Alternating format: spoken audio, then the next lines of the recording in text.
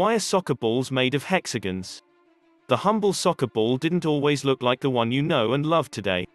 In fact, even if you were transported back into the recent history of the game, chances are you'd be kicking around an inflated pig bladder.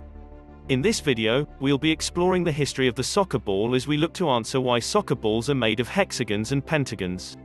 Once upon a time, soccer balls, or footballs, depending on where you hail from, were inflated pig bladders wrapped in leather. One variation was an ancient Chinese game called suchu, using a ball stuffed with feathers. In medieval England, players used leather-covered wine bottles filled with cork shavings, to make them easily retrievable if they fell in the river. It wasn't until 1844, when Charles Goodyear patented vulcanized rubber, that soccer balls started taking shape. Literally. In 1855, Goodyear created the first rubber soccer ball. Then, 7 years later, H.J. Linden developed an inflatable rubber bladder to make the ball easier to kick and maintain its pseudo-spherical shape.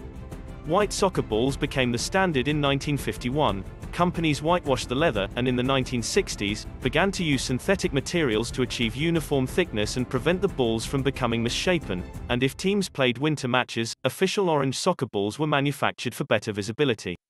But the ball most commonly seen today, the one with black and white pentagons and hexagons, gained popularity in the 1960s. Previously, leather soccer balls consisted of 18 sections stitched together, 6 panels of 3 strips apiece. This design stitched together 20 hexagons with 12 pentagons for a total of 32 panels. The ball made its World Cup debut as Adidas Telstar in 1970 in Mexico. The ball's pattern of white hexagons with black pentagons made it easily visible on television. An added bonus for players, the black pentagons helped them learn to curve the ball better by being able to track its movement more easily.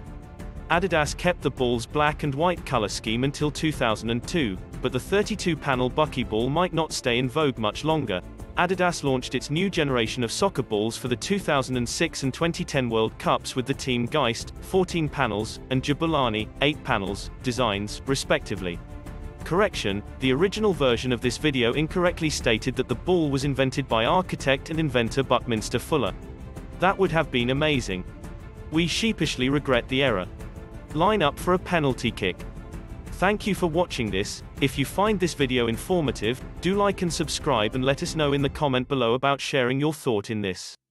See you in the next video, and until then stay tuned to aid the student.